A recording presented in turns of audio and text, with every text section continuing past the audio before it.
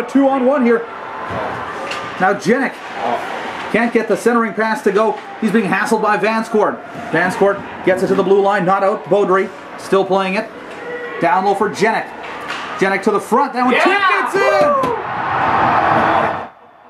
Trent Jenik's goal with 28 seconds left gave the Steinbach Pistons the lead and the win as they knocked off the Portage Terriers 4-3 in the Automobile City last night.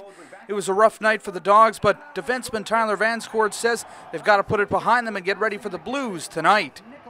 We just got to forget about tonight and come ready to play tomorrow against the Blues. They're a good team, so I'm sure everyone will be ready and excited to play them.